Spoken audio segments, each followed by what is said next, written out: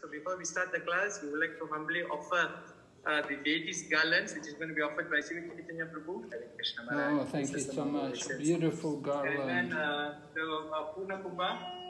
Oh, Hare Krishna. Kumbha. And some garlands and the Deepa Maharaj. Hare Krishna.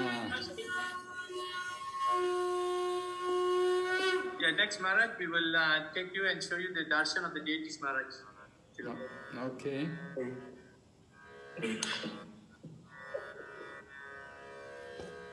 Jai Srila Prabhupada ki jai.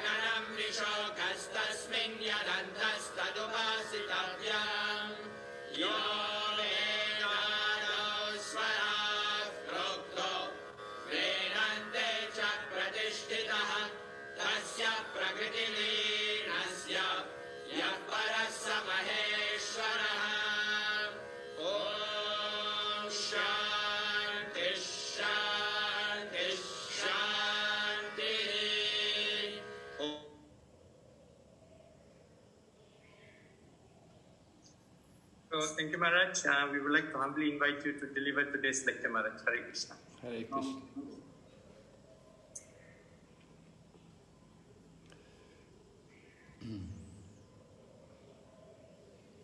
Jaya Radha Madhava Kunja Bihari.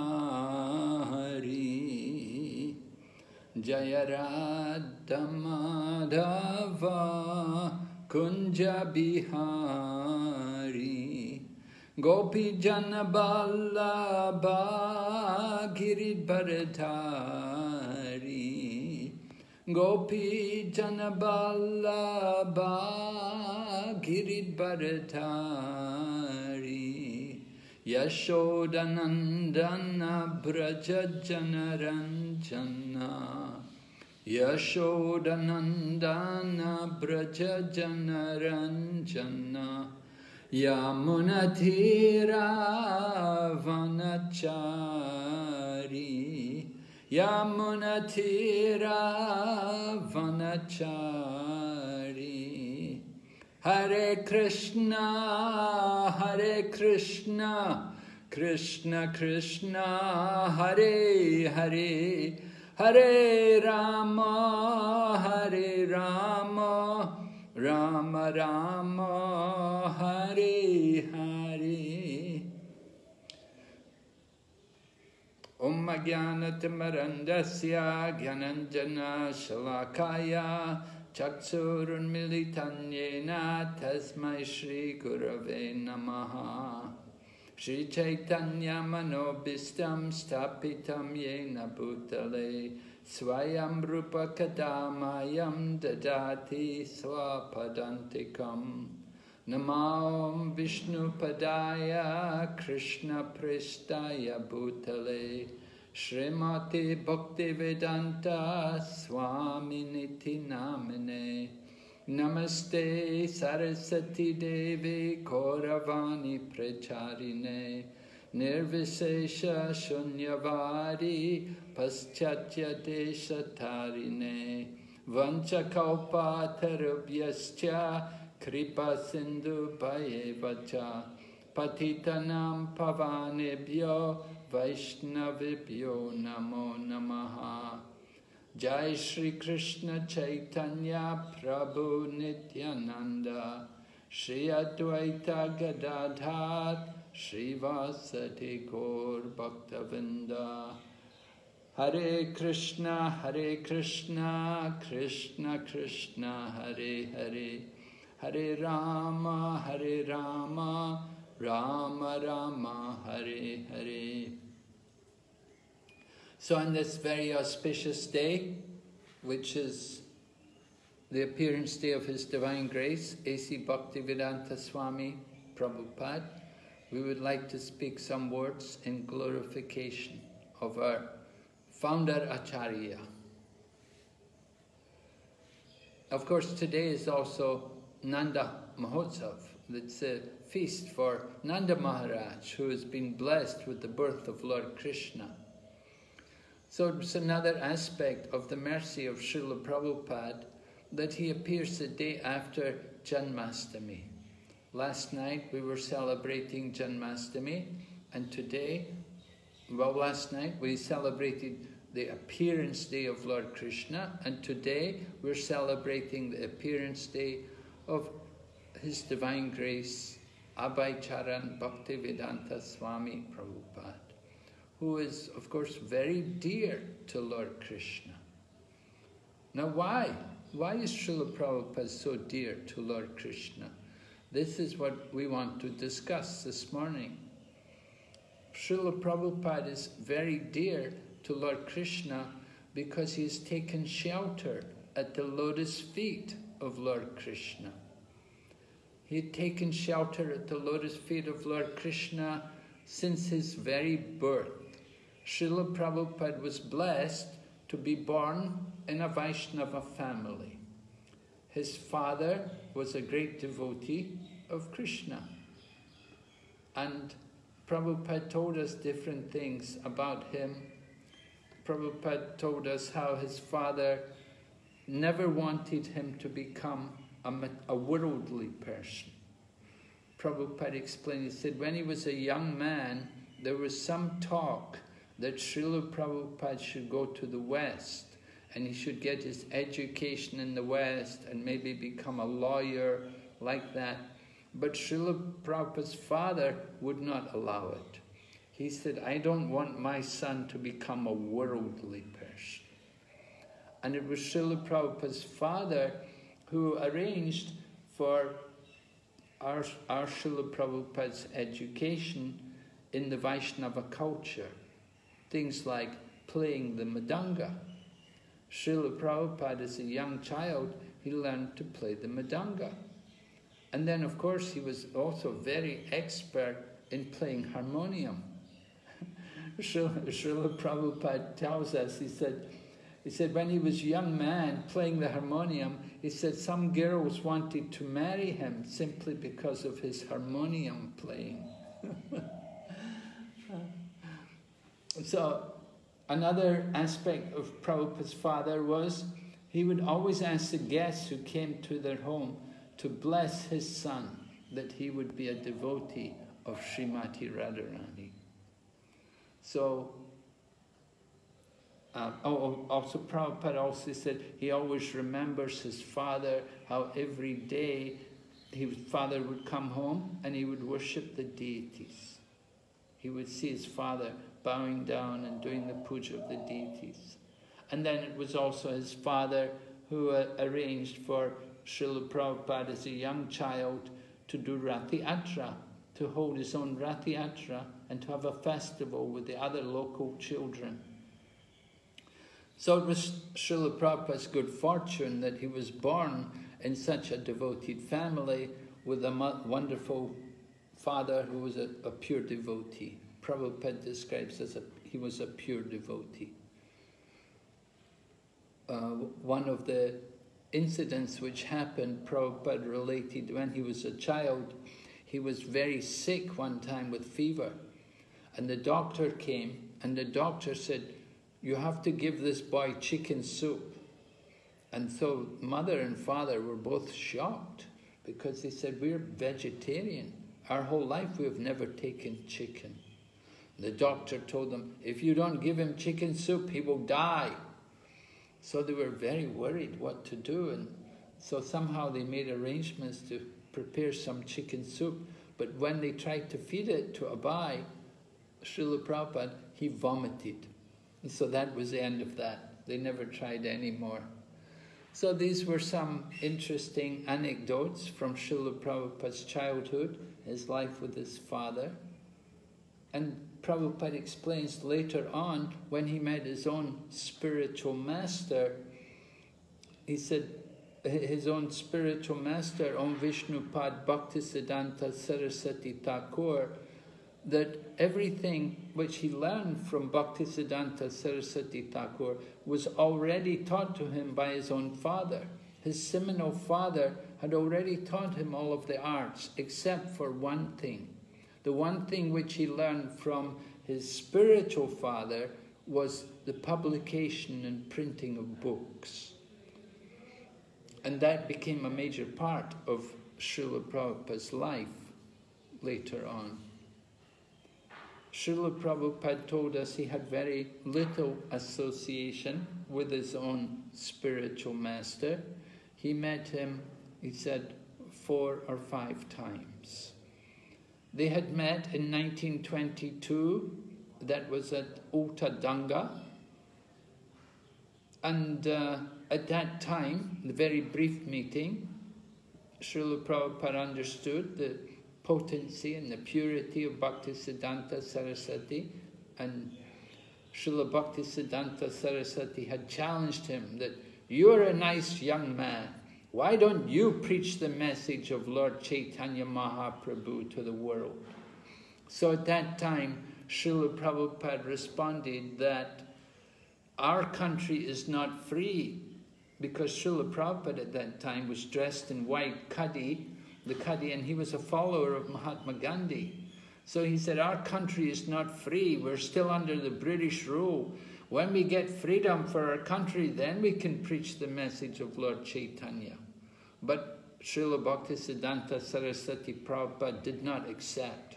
He said, no, the message of Lord Chaitanya Mahaprabhu is so important, it cannot wait for some political adjustment.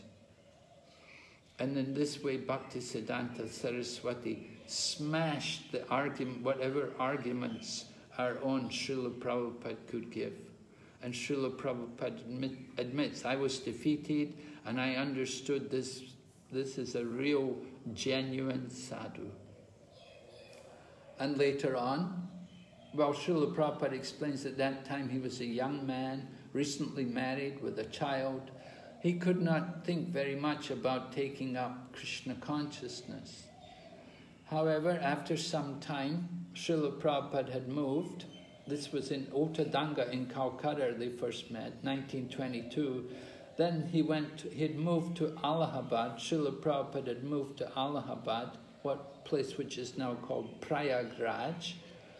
And he'd opened a business there, Prayag Pharmacy, chemical business.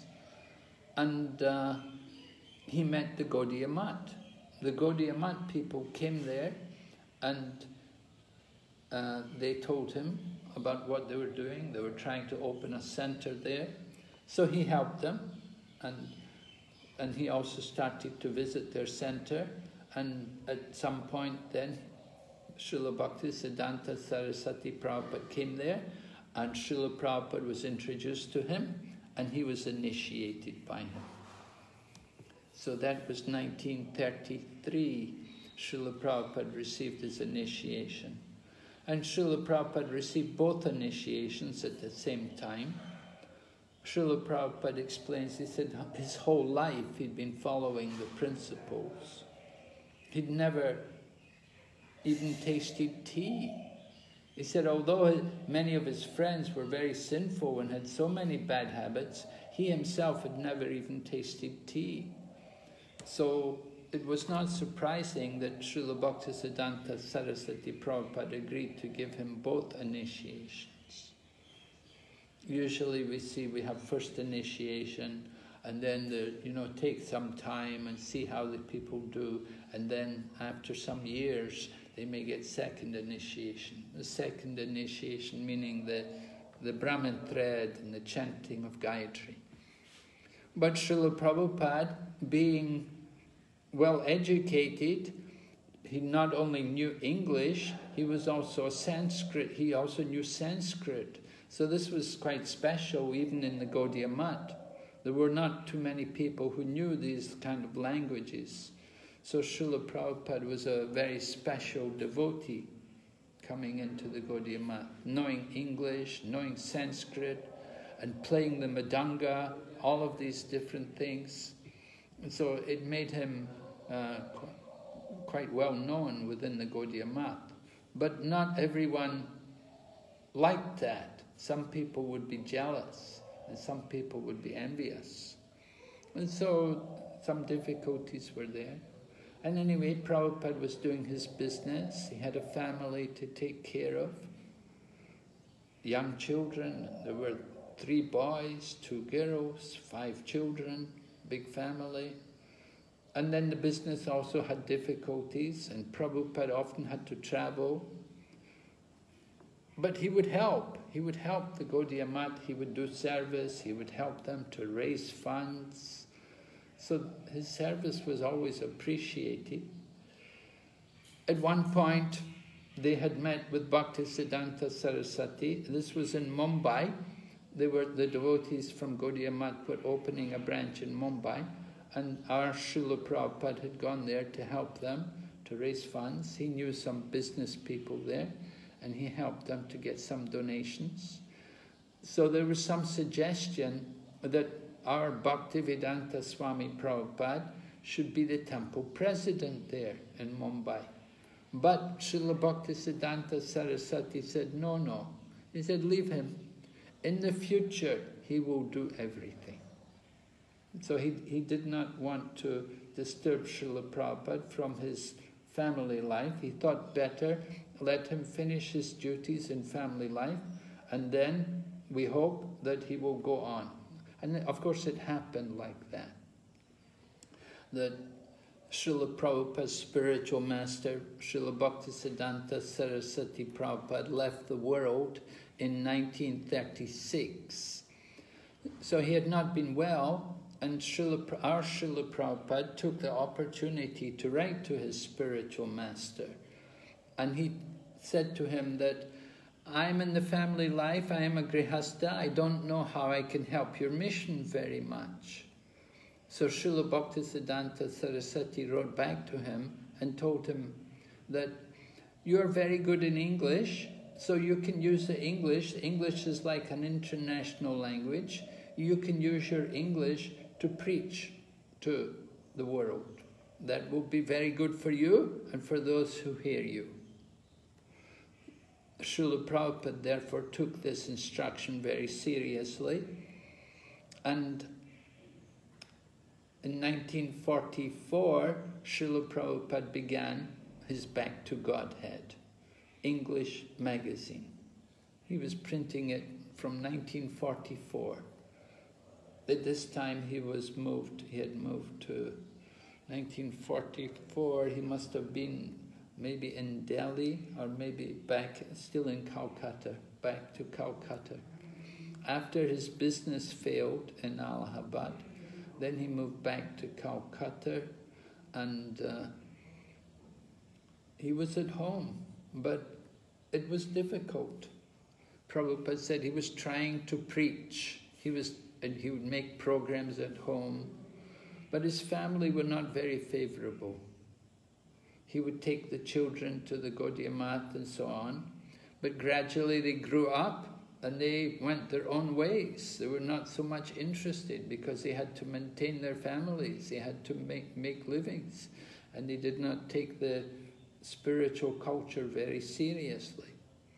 And Prabhupada also tells that his own wife was not much interested, and she had a habit of drinking tea. And he suspected that on one occasion when his books went missing, Prabhupada had books, Sanskrit books, that they went missing, that he couldn't find them. What happened to them? Nobody knew. He suspected that his wife had taken them and sold them to get money to buy biscuits and tea or something. And so this was not very pleasing. You could understand that the home situation was not so satisfying. When the money is not there, then the family are not very appreciative. So long as the money is there, then there's no problem. But as soon as the income stops, then there were problems. So the servants also, there were servants in the home, they also began to leave because no money to pay them. So it was difficult. Therefore Srila Prabhupada decided it was time to move on, that he started to go to Vrindavan, and he left home. Well, actually, he said, he asked his wife, he said, do you want tea or do you want me? So his wife said, tea or you? I'd rather have tea. So that was it. That was like the straw which broke the camel's back. And Prabhupada decided, I've had enough of this home life, and he left, and he went to Vrindavan, and he lived in Vrindavan. So Prabhupada changed his ashram only with the greatest reluctance, and he did not immediately take sannyas. He was staying there in Vrindavan as a vanaprastha, and he was trying to do some writing, and he was still trying to publish some editions of the Back to Godhead, and doing some writing, and he would do editorial work. Some of the different heads of the temples, the Gaudiya monks, they were writing their books, and they wanted editors. And they were publishing a magazine, and they wanted editors, and Srila Prabhupada was well qualified for that work as an editor. He would do some editorial work for them. But they would not give him any facility for preaching. And they didn't recognize him as a preacher, because he was still just out of the householder life, and they were sannyasis. So they were thinking, we're the sannyasis, we're the preachers. And Prabhupada did not get much facility to talk. It happened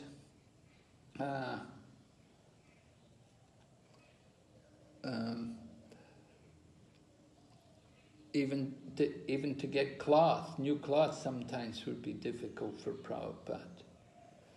They saw Srila Prabhupada more as a businessman than as an actual devotee. They did not really recognize his talents as a preacher. So Srila Prabhupada tried to do some preaching on his own, and he went first to a place called Jhansi. Jhansi is a small town south of Vrindavan, south of Mathura, on the way towards Jaipur. And Prabhupada went there and tried to do some preaching there in Jhansi. And he got a number of people, a number of followers, but he was trying to get a building, but somehow Prabhupada was cheated out of the building, and it went to some other society. So Srila Prabhupada was somewhat discouraged there. But after some time he had met one man who said that his son had moved to America. So when the man told Prabhupada that his son had gone to America and married an American woman there, Srila Prabhupada said, request your son to sponsor me that I can also come there to America to preach. So Prabhupada did not take it very seriously, and he forgot about it. And it was some time later, when he met the man again, then the man told Prabhupada, he said, my son sent sponsorship. So it was a shock. It was a little surprise for Prabhupada. He never thought, because sometimes we say these things and nothing happens. But somehow this man's son took it seriously, a Mr. Agarwal, and the son of Agarwal, he sponsored Prabhupada to come to America. But still there were a lot of other details Prabhupada had to take care of. He had to get so many different approvals from different government offices that he could go out of the country and that he could go to America. And it took a lot of dealing, and Prabhupada had, of course, no money to go on the airplane. How's Prabhupada going to go there? He's going on the boat. And so he went to see, he knew this one lady who lived in Mumbai, Srimati Morariji, and she was the owner of a shipping company. She was a widow, and she was a devotee of Srinathji. She was a follower of Balabhacharya, which means Pushti Marg. So Srila Prabhupada knew her, and Srila Prabhupada had earlier gone to her, and he'd taken a donation from her for printing of the Srimad Bhagavatam. Somehow Srila Prabhupada had begun the translation of Srimad Bhagavatam, and with the help of different donations, he was able to print 3 volumes of all from the first canto. Of course, printing a book in those days was really difficult. It was really a lot of work. You really have to labor, you know, and Prabhupada was doing everything himself. And even the computers, you know, they're all very mechanical and so difficult. But somehow Srila Prabhupada was able to produce 3 volumes of Srimad Bhagavatam, all on his own, Sanskrit, word-for-word translation, commentaries. And this was the beginning of his Srimad Bhagavatam. And later on, when he eventually did go to America, he had boxes of these Bhagavatams packed up in cases, and he took them to America.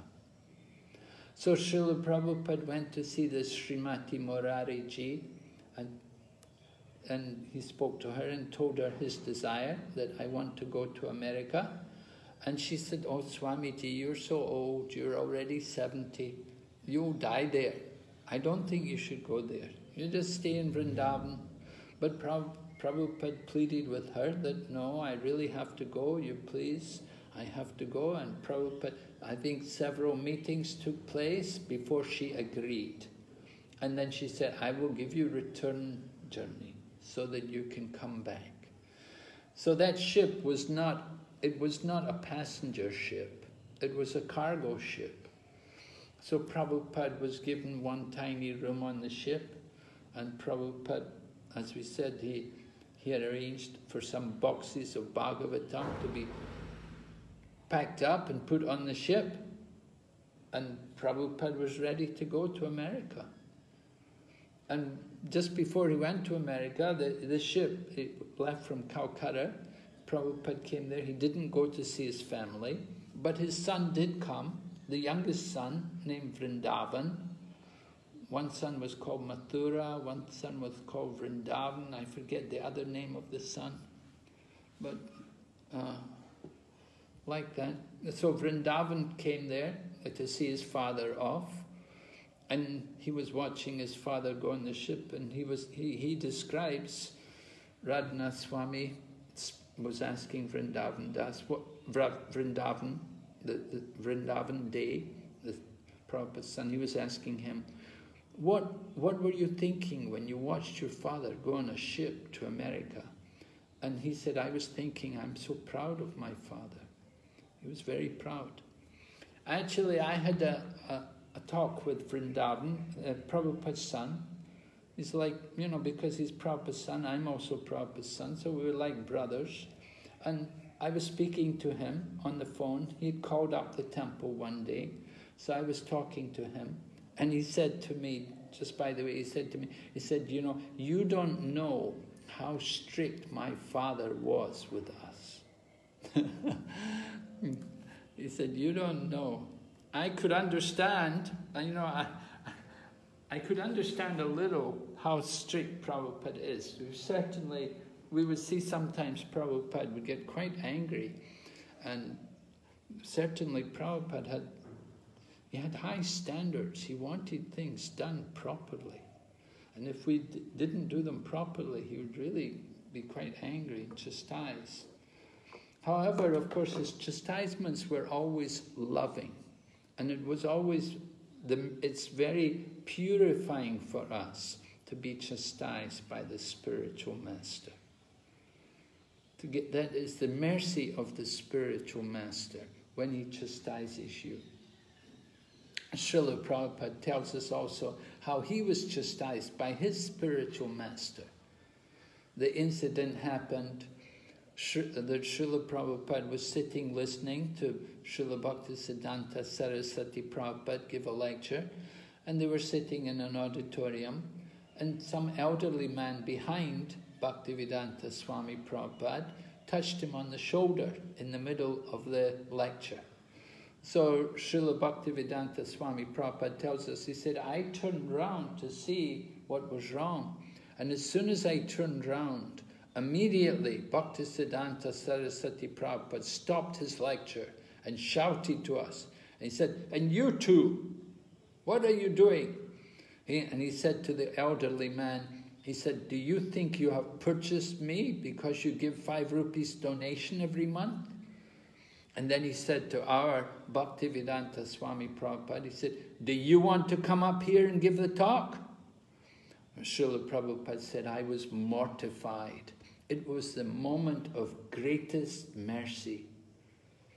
The mercy of the spiritual master, the chastisement of the spiritual master for our purification.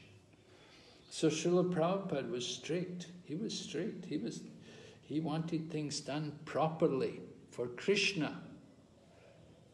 And he had the highest standards. And we see that in temples and deity worship, that the standards in ISKCON are usually very high compared to other temples. You go to other temples and they're somewhat run down, not very well maintained. The deity worship is not very regular and so on. But Prabhupada wanted everything done so nicely. One time I was in Krishna Balaram temple room and it was midday arti. And arti, I thought, oh, I should do kirtan. So I got kartals and I began to sing and lead the kirtan because very few people were there. And then after 5 minutes, Prabhupada's servant came out. At that time it was a sannyasi called Akayananda Swami. And he came out and he said, Srila Prabhupada wants to know, why is no one playing the madanga? Prabhupada was sitting in his own quarters and he could hear that somebody is doing kirtan, but he cannot hear madanga. So Prabhupada, he'd been listening so carefully and he was so concerned about the standards, what standards we have in ISKCON. He said, when there's kirtan, there must always be madanga. So I said, well, I don't play madanga. So the sannyasis had to stay there and play madanga for us while we had kirtan. That was just one example. Prabhupada, how he wanted the standards, what standards he wanted us to keep. Everything must be perfect, must be nice. He really wanted that.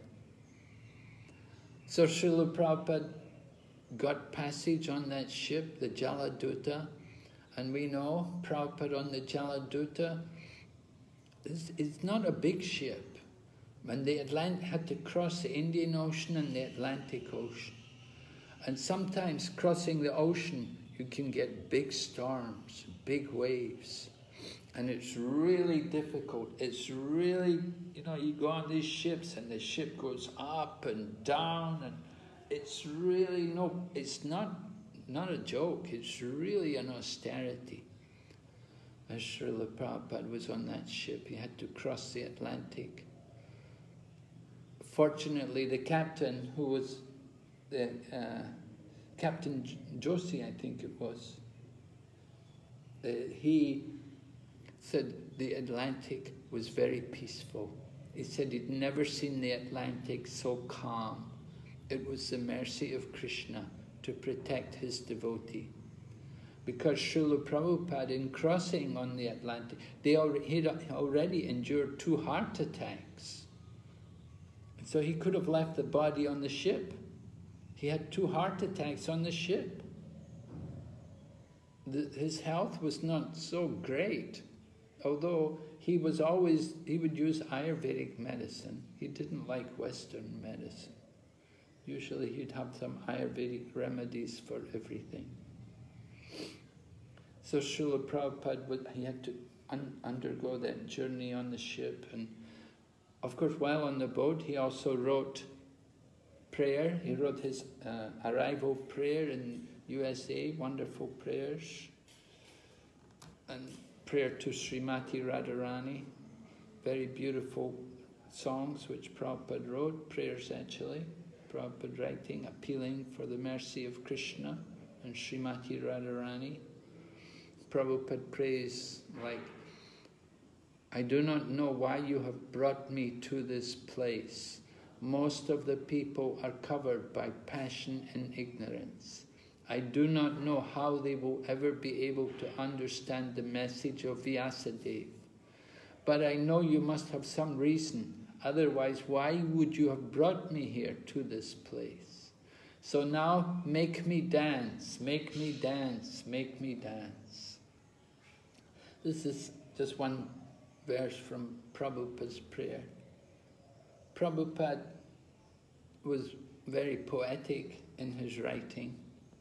And you see, although he was Bengali, his English was very high standard.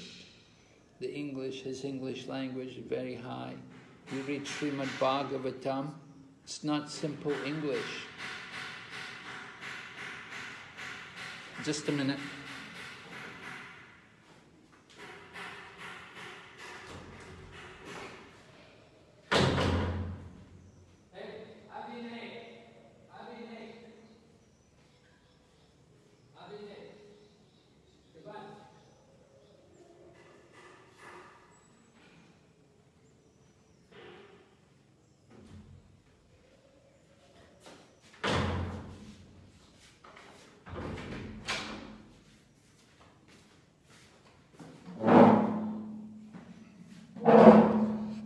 Sorry, I had to stop the workers. They're doing some renovation work here, banging. Okay, so we were talking about Srila Prabhupada and his writing, his high level of English. Not only English, very high, of course Bengali. He wrote, Prabhupada had written Gita Gyan in Bengali. He'd written a number of articles in Bengali. Bengali is his mother tongue. But he was very proficient in English because he studied in Scottish churches schools. And his Sanskrit also, he could translate everything. So Srila Prabhupada was very qualified to establish the Krishna consciousness movement. And he got to America, and first of all he has to go to, well, they had arranged somebody to receive him. He didn't know where to go, and he only had a few dollars in his pocket. Where did he get it from? He sold a set of Bhagavatams to the captain of the ship. The captain of that Jaladuta, which Prabhupada was riding on, that captain purchased a set of Bhagavatams from him, and he gave Prabhupada $20. And Prabhupada said that was the only money he had. He had some rupees, that was all. Not many rupees, I think 50, 60 rupees, and $20 given to him by the captain. And Prabhupada said that was a few hours spending money in America. So he came off the ship in Boston. He didn't know where to go, left from right. Someone was there to receive him. And they arranged for him to take a bus down to a place called Butler in Pennsylvania, where this Mr. Agarwal lived with his American wife. So Prabhupada went down there and stayed with them for a little while. And they arranged some programs. They arranged Prabhupada's accommodation in the YMCA. And Prabhupada would go to their home regularly and cook for them. And they loved it. They loved Prabhupada's cooking. Of course, Mrs. Agarwal, she was an American lady, very nice lady, very favorable. And she loved Prabhupada. And Prabhupada would come there and he would cook for them. He would be looking in their fridge and see the different frozen vegetables and so on. It was all very new to Prabhupada. And Prabhupada in this way became familiar with life in America. But he saw Butler, Pennsylvania as just a small town. He couldn't do much there. And so he moved from there, he moved to New York. And in New York he had the connection to one Dr. Mishra. Dr. Mishra somehow, was a Bengali man, who had established a yoga ashram in New York City. And somebody had given him his address, and he went and met Dr. Mishra, and Dr. Mishra agreed he would give him some kind of accommodation. And so he arranged to put Srila Prabhupada in some room somewhere, and Prabhupada was staying there in New York in the home of Dr. Mishra, and Prabhupada would go to the yoga ashram to meet Dr. Mishra, and he'd meet the students, the yoga students of Dr. Mishra. And Prabhupada would sing a bhajan and give them a talk. But Dr. Mishra, of course, he was a Mayavadi, and he didn't like Srila Prabhupada coming in and preaching to his students. So it wasn't too happy, it wasn't too successful. He stayed there for some time, but then he heard that it would be better for him to move down to the Lower East Side, because there were a lot of young people and there was a lot of interest in spirituality there.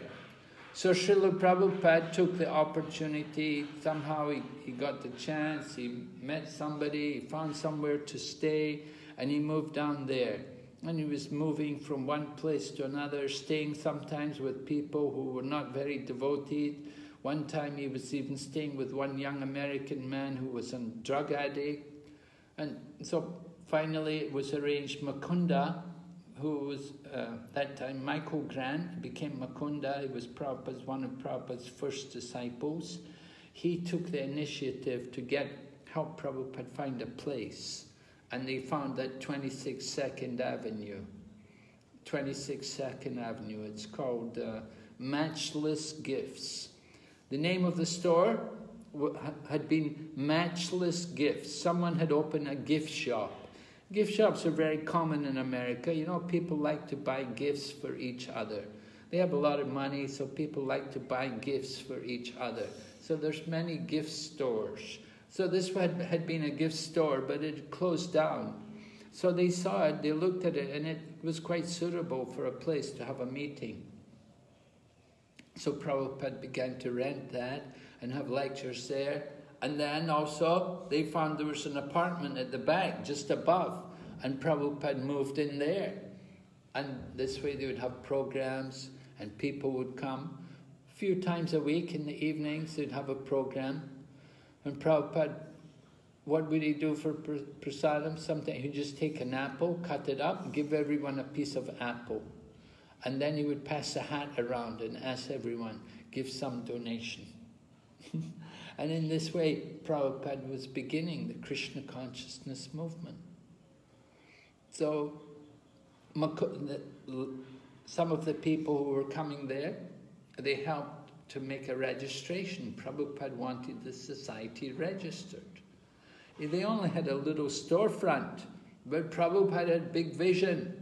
And they were surprised. He called it the International Society for Krishna Consciousness. At that time, they only had one place, a little place in Manhattan in the Lower East Side, on rent.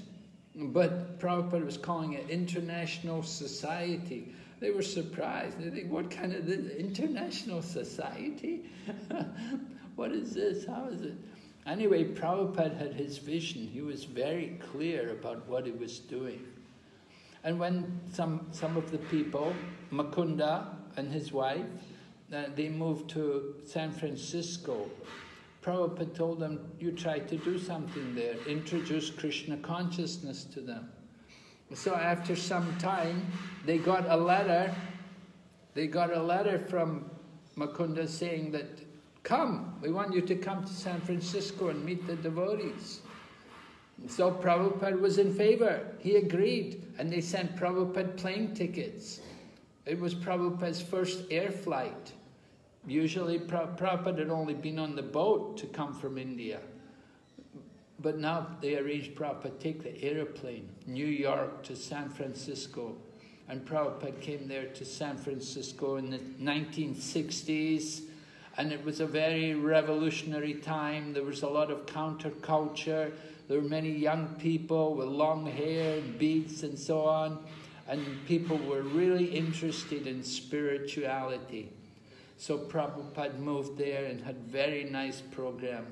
began to preach there, people began to join. Then Prabhupada got them also to make Jagannath deities, and the Jagannath deity appeared, remember, in the gift store. And one devotee brought the little doll, showed it to Prabhupada, and Prabhupada said, "This is Jagannath." And then he got devotees, he said, "This is very auspicious." He said, "Lord Jagannath has appeared to us." So he encouraged to carve some big-sized Jagannaths. And so they carved them, and then they installed them in the temple. And in a very simple manner, they did worship. They would have a big candle, and everyone would come forward and wave the candle around a little bit. So this was the first temple, the beginning. Like this, Krishna consciousness was beginning. Prabhupada had a long way to go. The temples began to open more and more. He sent people to London, and although it was really difficult, they really struggled, after a year or more, they got success, and they were able... I'm sorry, I tried to get this guy to stop work, but they don't listen to me. I don't know what to do. I'm sorry, you just have to put up with the noise in the background. I can't do anything about these people. They're very uncooperative. I'm sorry. Anyway, we only have a little time left. Maybe we'll just stop here and we'll ask if there's any questions from anybody.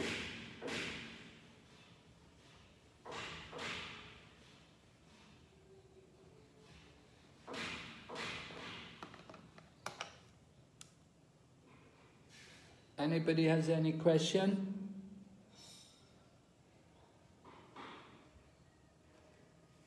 Hare Krishna Maharaj. Yes, Prabhu. Krishna. Dandavata Maharaj. Maharaj, did Prabhupada reveal who is his identity in Goloka Vrindavan? No, Prabhupada did not. Prabhupada said, you don't need that. Prabhupada said, that's not required.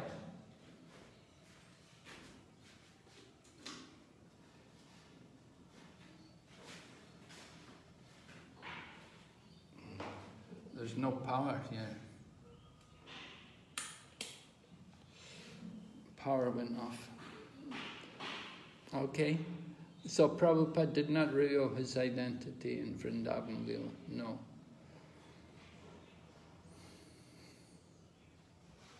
We're all servants of Krishna. Everyone is a servant. Whatever wraths you have with Krishna, you're a servant. Chaitanya Mahaprabhu said, Javer Swarupahai Nitya Krishna Das. Everyone is a servant. That's what you need to know, the identity. We're all servants. Lord Balaram is a servant.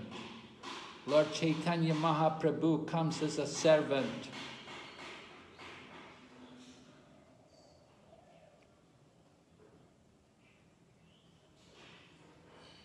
So Srila Prabhupada is the greatest servant. He is the servitor personality of Godhead. He comes to show us how to serve Krishna, how to serve the spiritual master, by preaching the message of Krishna consciousness, by preaching the message of Lord Chaitanya, just like we offer our obeisances to Srila Prabhupada, Nirvisesha Shunyavadi Paschatya Desatarine, preaching the message of Lord Chaitanya to defeat impersonalism and voidism.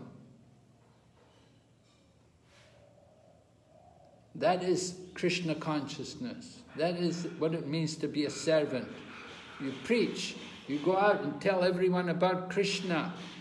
Yari deki tari kaho Krishna upadesh, amara gai gurahana tara e desh.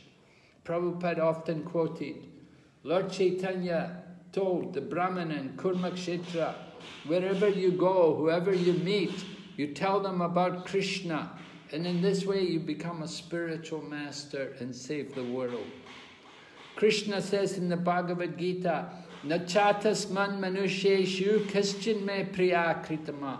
There's no one more dear to me than that devotee who's preaching Krishna consciousness. So we want to preach, we encourage everyone, become a preacher. This Krishna consciousness movement is meant for distributing. We're not just bhajan anandis. And even though there's lockdown, we don't just do bhajan. We do preaching. It's an opportunity for more preaching. So devotees are finding ways even to distribute books, even during the lockdown. They're distributing more sets of Bhagavatam because people are at home. They have more time now to read the books. So get the Bhagavatam, get the Chaitanya Charitamrita. There's so many other books. Read Brihad Bhagavatamrita. Read all the books about Prabhupada. Read Prabhupada Leelamrita. There's so many wonderful books to be read in Krishna consciousness. We have so much to do. So we don't just do bhajan. We have to also preach. As Prabhupada's spiritual master said to him, you tell people about Krishna, write about Krishna, that will be good for you and for those who hear you. So, whatever we've heard, whatever we've learned about Krishna, we should be willing to share it, to distribute it to others. It's not just for our own self. We have to give Krishna consciousness everywhere, go everywhere and try to distribute the message of Krishna. Prabhupada always taught us, there are so many people waiting for us to come there, to find them. We just have to be willing to go. And those of you who are preaching, you know, when you go around, when you go outside, when you go around, visit some place, you always find people interested to hear about Krishna. There's always people just waiting to get Krishna consciousness. So this is our duty. If we appreciate Srila Prabhupada's gift, if we appreciate what Srila Prabhupada has done, we should also take up that work. We should follow in the footsteps of Srila Prabhupada. Not imitating, but follow in the footsteps and do like Srila Prabhupada did. Chant, preach, write, publish books, worship the deity. Take up some service for Krishna. Don't just be idle. Don't just sit and read the newspaper and watch movies and listen to mundane songs. Make use of our time to establish the mood of Krishna consciousness. So today is Srila Prabhupada's Vyasa Puja. It's an important day. It's the most important day for all of us. And this festival should be the biggest of all the Vyasa Pujas. Of course, you may have many Vyasa Pujas for different spiritual masters, but this is the most significant, the most important of all the Vyasa Pujas, because Srila Prabhupada is the founder Acharya of our Krishna consciousness movement. So all over the world, all of our ISKCON centers, all of our ISKCON devotees, they're all taking part in this program. And everyone also should have written an offering, and they should have written something and be willing to read it aloud and share it with us. If you haven't written anything, at least you can speak, you can share something which inspires you about Srila Prabhupada, something you got from Srila Prabhupada. Maybe you like to tell Srila Prabhupada about what we're doing and how we're spreading Krishna consciousness.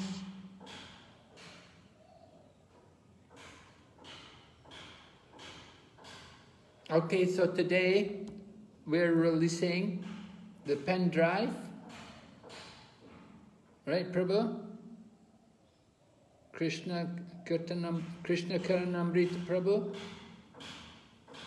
Today,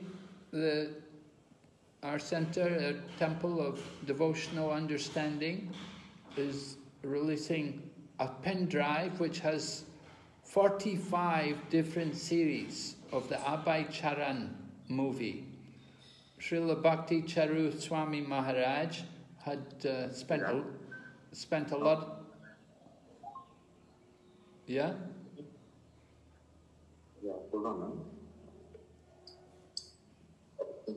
Hare Krishna Maharaj, thank you so much for your wonderful lecture on the appearance day of His Divine Grace A.C. Bhakti Narasimha Swami Srila Prabhupada. And now we would like to go into the next event, which is the